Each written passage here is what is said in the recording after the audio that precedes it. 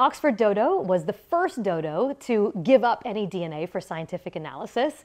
I did that work when I was a grad student at Oxford University, and we were able to show with a little bit of DNA that we got from its leg that the closest living relative of the dodo is a pigeon called the Nicobar pigeon. Unfortunately, the Oxford University specimen was not sufficiently well preserved for us to generate a whole nuclear genome. But several years ago, I was approached by colleagues in Denmark about potentially processing another specimen, a dodo that's part of the Danish Museum of Natural History's collection. And this animal is incredibly well preserved.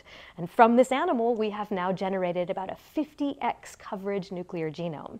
It's not published yet. We're still analyzing the data and trying to generate the sequence of a solitaire, which is a closely related flightless bird that lives on the island of Rodriguez. But soon we'll know what it is that makes a dodo, a solitaire, and neither of them a Nicobar pigeon.